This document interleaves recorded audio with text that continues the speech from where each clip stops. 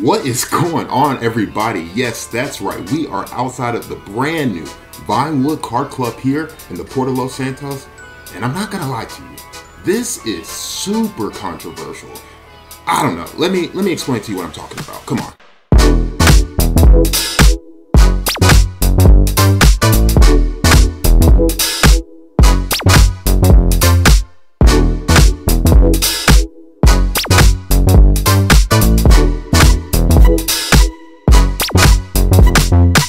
So this is the exclusive Vinewood Kart Club, a VIP safe haven for car connoisseurs, shall we say. Anyone can access this location, but for GTA Plus members exclusively, you get special perks such as the right to test drive these cars, purchase them at a discounted price, and access to this exclusive stock that you can access in free mode. As well, you get this bad boy on the podium right behind me. But walking around the car club, I would say that it is a bit underwhelming. I mean, it just looks like a 10-car garage here. Nothing special. I would expect at least maybe a little bit nicer marble flooring. And I don't know, why are those box of tires over there in the corner? Makes no sense to me, makes it look less classy. It doesn't really offer anything special to me in the sense that I can own a 10-car garage. And I expected NPCs to be here, like at the Los Santos car meet, but you know, it just doesn't live up to the hype, I feel like. One good thing about the Vinewood Kart Club this week is that you can find the brand new Italy GTO Stinger TT here at a discounted price. The original price is $2.2 million, but for GTA Plus members, you obviously get that discounted price at $1.9 million, which is, you know, a pretty nice discount. You also get the Italy GTO with these black stock wheels that you can only exclusively get from the Vinewood Kart Club. So it makes it kind of worth the purchase to buy the car here. But the Vinewood Kart Club is still super controversial, and let me explain to you why.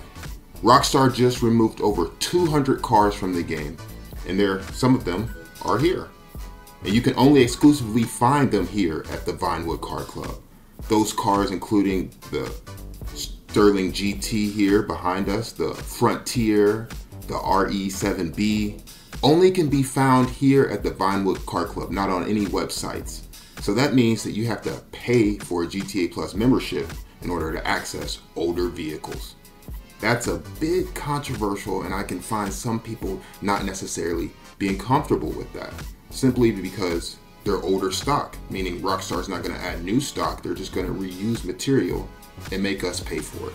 But I would argue that there's an upside to this whole story, and I would say that for new players, it would make the game more immersive for them. If you haven't had these vehicles before and they've been removed from the game and you've never had access to it, now you can in an exclusive way, and it'll make the cars feel new to you.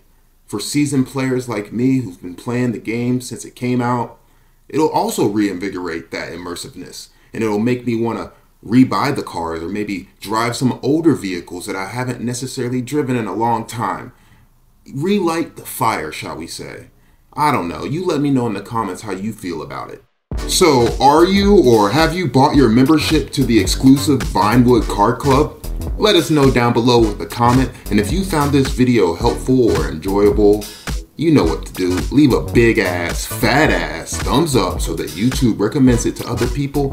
And in the meantime, we planning on making more content for the update, and you don't want to miss our next video, so you know what to do. Subscribe, people. Let's fucking go. Let's go.